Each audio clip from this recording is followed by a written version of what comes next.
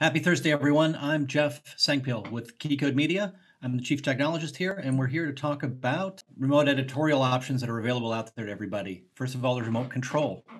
Then there's edit available in the cloud. And then there's project consolidation to hard drives. And then editing with proxy editing, perhaps with a direct push-pull from your facility. So on the remote control side, there's a few solutions out there, some that are okay, some that are not so great. First one is we've been having a lot of success with is a remote control via VPN. If you're using a something like TeamViewer or LogMeIn, these tools are designed for IT support, so they're not really made for remote editorial options. So there are a number of solutions out there that will do the trick. Teradici, HP, RGS. So the good on remote control is generally it's affordable. There's pro-grade collaboration over your VPN. There's multi-display support if you need it, and it uses your existing hardware. The bad is it's dependent upon internet speed. If everybody starts watching Netflix in the back of the house, you could have a less than optimal solution.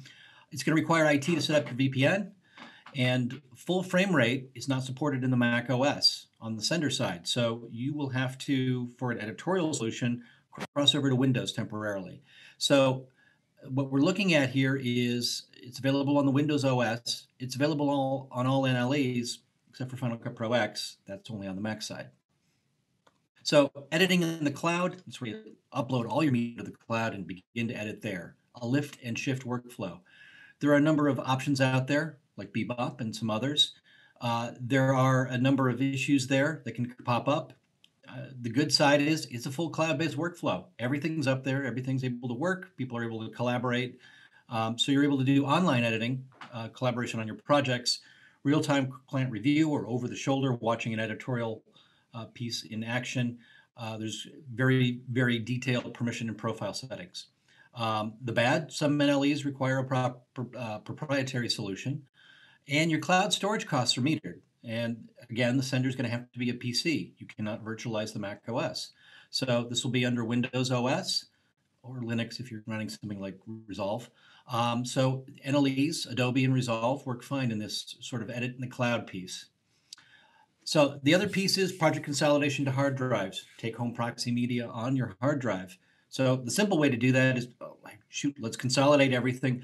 Grab your system, take it home. You've got your media, you've got your system, off you go. So that's the piece where you're simply putting everything on the hard drive and then taking it home. The neat thing about Nomad, which we're going to be talking about in just a bit, is it handles that front-end loading of the projects you need. So the good piece on that workflow is it's plug and play for editors at home. There's no need for an editor to have to use new software or a new platform. You take your edit bay from work home.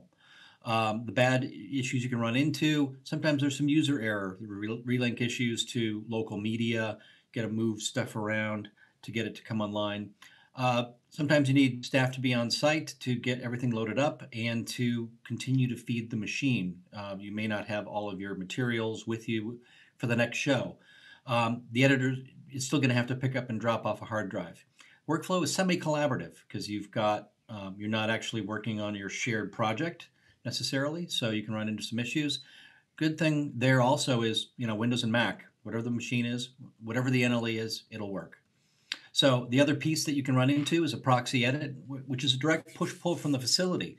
So it's the same sort of concept as loading everything to a drive. It's just you're using your VPN to collect everything on the facility side, put it somewhere, and then move it to home via the VPN. So virtually creating that drive push.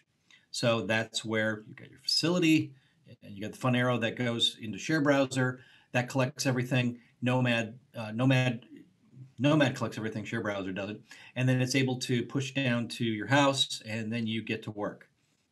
So the good on that, you can access all your facility media via the browser.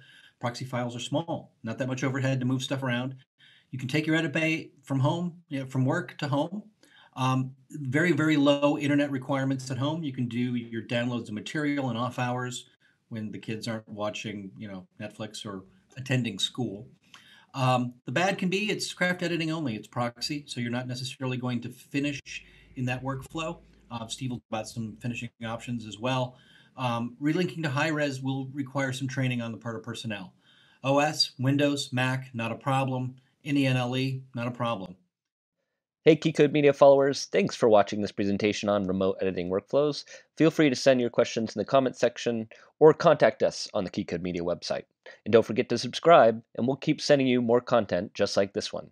As a reminder, KeyCode Media is your #1 resource for all AV, broadcast, and post-production equipment and services. When you work with KeyCode Media, you know your equipment is going to be set up, you know it's going to work, and you know if anything goes wrong, we have your back. Thanks for watching.